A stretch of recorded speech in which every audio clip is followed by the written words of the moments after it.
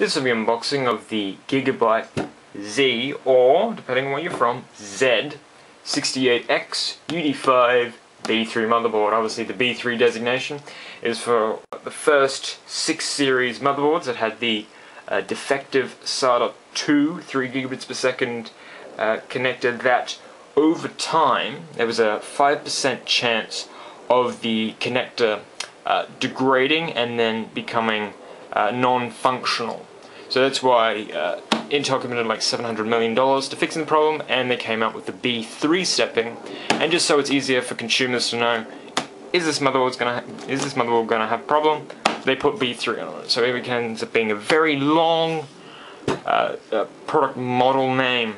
Now, what do Gigabyte want us to know about this motherboard? It has 20-phase power, NVIDIA SLI ready, touch BIOS. Obviously, they really want us to know about that. Nice big icon logo there. Supports Intel Core series processors. These are the second generation, so like your Intel Core i5 2500, 2500K, 2600, 2600K, all socket 1155, not 1156. Z68 chipset, all Japanese capacitors rated up to 500 hours. Low RDS MOSFETs, all ferrite core chokes, USB power times 3, so that's 3 times the standard power specification for USB 3, so if you want to power a USB hub with a lot of devices, you won't have a problem. USB 3 at 4.8 gigabits per second, over 480 megabits per second, which is USB 2, and SATA version 3, 6 gigabit per second, which is the latest and greatest. There's an icon up here that says 2011 Expert Motherboard, ultra cool, ultra durable, ultra efficient power, ultra performance, and unlocked performance with Intel K designated CPUs. So let's say you have an Intel Core i5 2500, you will not be able to overclock up past the turbo mode unless you have a K series processor, which do have a bit of an extra price tag on them. This motherboard, like all Gigabyte motherboards, has ultra durable 3 with 2 ounces of copper, 2 times the amount of copper in the printed circuit board. It allows for better overall connectivity and lower impedance of the system, but there'll probably be more on that on the back. Okay, on the back we see the ultra durable 3. It has lower temperatures, better overclocking, better power efficiency, twice the level of lower impedance, lower EMI, and better electrostatic discharge protection. You can see a little diagram here of what a Gigabyte board is like with twice the amount of copper, and we can see industry phase 20-phase CPU VRM design, support for the Intel Core i7, i5 and i3 processors, though if you're using an i3 with a motherboard like this, you should probably reconsider your system setup. eSATA USB combo ports on the back panel, high-speed gigabit Ethernet connection, USB 3 support, NVIDIA SLI and ATI crossfire support, but it will still support the AMD 6000 series and up video cards. Hardware protection over voltage controls, support for dual channel DDR3 memory, SATA 6 gigabit per second port, onboard 8 SATA ports, dual BIOS with 3 terabyte plus hard disk drive technology, and that's a hybrid EFI technology. Has support for the 3-way SLI, 3-way graphics. They're not talking about ATI in a specific way, which is a bit strange. We have the onboard 333, which is the USB 3 being 10 times more powerful. They say 5 gigabits per second, the standard is actually 4.8, so it may actually be, if you get a Gigabyte board, it's 5 gigabits per second. Up to 3 times USB power, and up to 4 times the speed with SATA 3 if you have a RAID 0 configuration with some SATA 3 6 gigabit per second drives. Autogreen technology, which allows you to pair a mobile phone via Bluetooth with a Bluetooth enabled device on your computer. So if you buy like a Bluetooth dongle, if you go away from your computer, it will put your computer in sort of a hibernation mode, and where it consumes less power. Extreme hard disk drive, profile set, we've got the Smart 6, which basically allows you to manage your entire system within inside of your Windows operating system. We can see the 20-phase power, Power A engine, dual CPU power, Power B engine, delivers maximum power, all that very clean, efficient power delivery from a 20-phase system. Means your overclocks are going to be a lot more stable, and they're also your CPUs are going to produce less heat because the power is being distributed across the CPU efficiently rather than all hodgepodge. So now getting to what you're all probably wanting to see is the motherboard itself. So let's just open the box. Now some people are probably wondering, well, I have a P67A-UD5-B3. Why? What's the difference? Well, basically, there's not a terrible amount of difference, but there is a considerable amount of difference. As we can see on the back here, there's SSD caching system, which basically allows you to pair a conventional hard disk drive with a cheap solid-state drive, so you could get a 60 gig solid-state drive. And what the software can do, if you configure it, is it will use the SSD as a super fast memory cache. So the files that you're recalling a lot, it will put on that SSD, so your overall performance will be a lot higher, and it says up to 4 times plus, and that was with the PC Mark Vantage test. I think that's enough of the box there. We open the box, and there's another box. It's a white box. We open up this box. We can see all the peripherals. We've got a USB 3.5-inch drive bay adapter. You can put that in. It's a quick alternative for front panel, which hasn't quite got to be in the standard cases. We've got a lovely warning from Gigabyte that says socket 1155, not socket 1156. So if you have a P55 board with something like a i7-860, this will not work with this motherboard. They're a completely different socket, they're a completely different chipset. We have a manual with the driver's disc. Throw it away, download the latest drivers from the Gigabyte website. Multilingual installation guidebook. Yes, very thorough.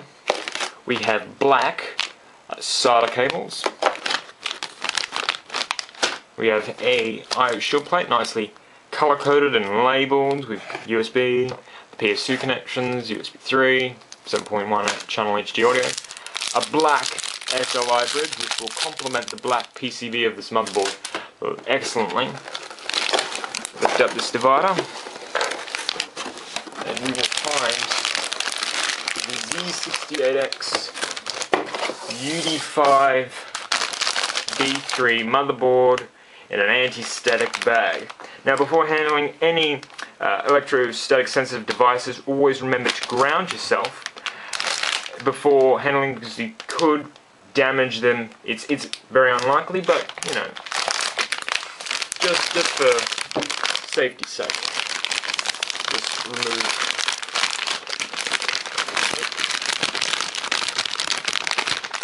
the motherboard.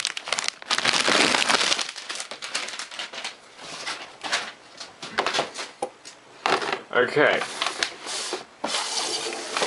the motherboard itself, as you can see, it's lovely to see that Gigabyte have finally started to make motherboards with black PCBs rather than their blue. Their blue wasn't terribly bad, but if you have, you know, if you spend a lot of money on a case, you've got black interior, you've got, you know, all your setup, and you want the aesthetics, you have a window, you're gonna want a matte black PCB motherboard.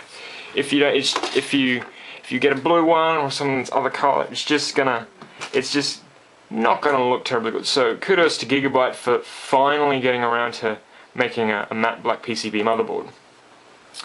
As we can see, we've got all the expansion slots. We have PCI Express X1, PCI Express X16. This runs at full X16 bandwidth. PCI Express X1, PCI slot, PCI Express X16 in length, but if you look here, it's only wired electrically up to X8. PCI slot, and then another PCI Express X16 slot, which visually looks like it's X8, but is only wired up to X4. And it's preferably best if you do not use this expansion port for any sort of high-end device. Like, don't put a video card in here because it does run off another chipset. We have a 4-pin system fan header, 2 USB 3 front panel headers. we have two USB front panel connections, USB 3 and USB 2. This is the red label one, is the on-off recharge. We do have the heatsink for the platform control hub. We've got note for the CPU socket, dual channel memory DIMMs, the 24-pin power connector in the ideal location on the right hand side of the board, the 20 phase power. We've got on the back panel we have 7.1 channel HD audio. We've got 4 USB 3 ports. We have eSATA USB 2 combo, eSATA USB 2 combo here, 2 more USB 2.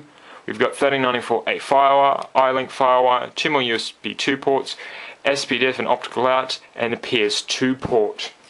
Moving to the top of the board, we've got on-off power switch.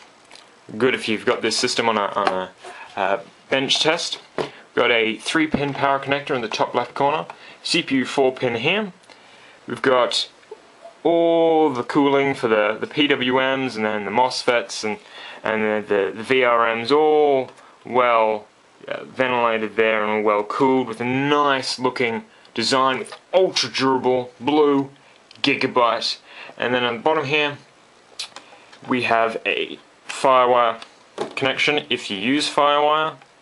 And strangely enough, the Z68X-UD5-B3 model below this has the front panel audio header, which is here for some weird reason, down here where it probably should be. So when you route all your cables, all your front panel connections, or USB, or your power, your reset switch, it's down here, where most motherboard manufacturers have been doing it for a while.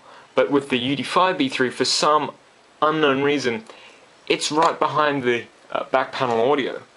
Not that that's a terrible thing. You could always route the cable through the CPU 8-pin connection, and that would be covered up relatively well, rather than having a cable being strung across effectively the north bridge. As we move around to the back of the motherboard, we can see they've got backplate for the CPU using metal push pins rather than cheap plastic push pins, washer screw. Better quality. It's not as if you're going to get some of the heat sinks falling off the motherboard.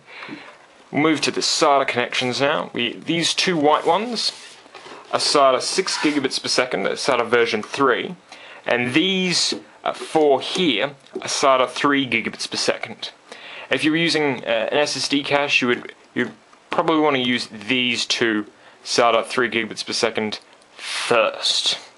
We also have the dual BIOS on this motherboard somewhere,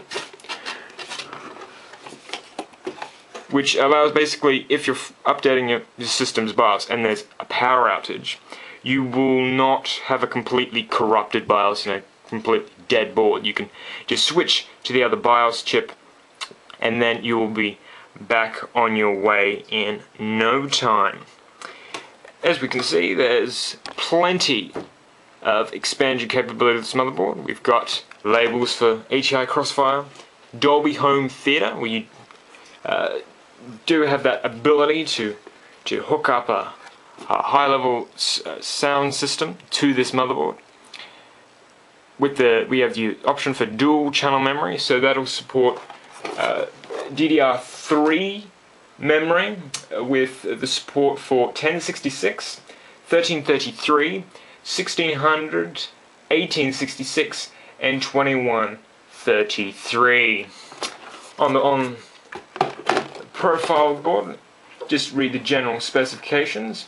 It has for the @BIOS program, which allows you to update your motherboard's BIOS from inside the Windows operating system. It's better of doing it the actual proper way by doing it through startup.